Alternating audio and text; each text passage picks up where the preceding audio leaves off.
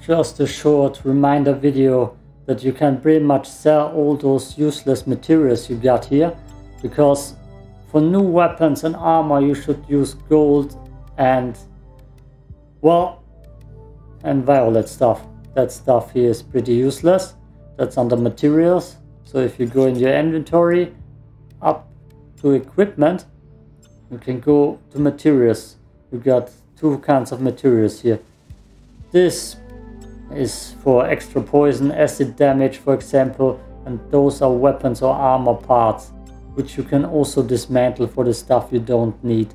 Like this is Nicodermia armor. If you don't use Nicodermia armor, you dismantle it, got Nanities or nannies like I call them, and can probably afford your next level up like that.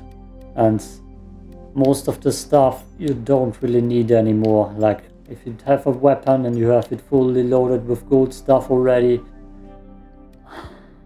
just dismantle stuff. It's a quick dismantle reminder. You get nannies, you don't get nannies, you get nanities by dismantling stuff. Yo, just a quick reminder on how to get more level points for your skill trees. Peace out.